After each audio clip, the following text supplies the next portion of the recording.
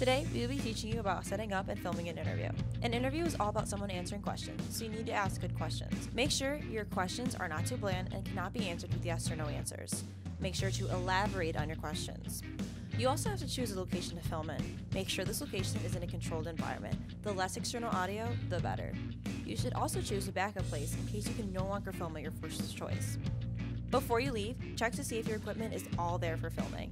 You also need to charge your camera batteries. Make sure the one being interviewed is in front of the background that's not distracting.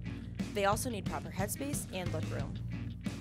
Focusing the camera as well as white balancing and composing a shot are also very important.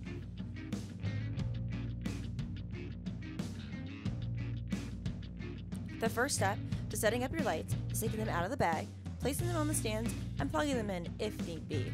After that, position your lights to create a 3-point lighting, and add any diffusion material or colored gels. Because an interview is in a standstill, you can use a lavalier microphone for your interview. To be safe, you can also use a boom mic overhead. Do a few test runs to make sure the volume of the camera is capturing isn't too quiet or loud. Try to end with any final thoughts on the subject, and remember to make sure it is known to the interviewer that it is ending.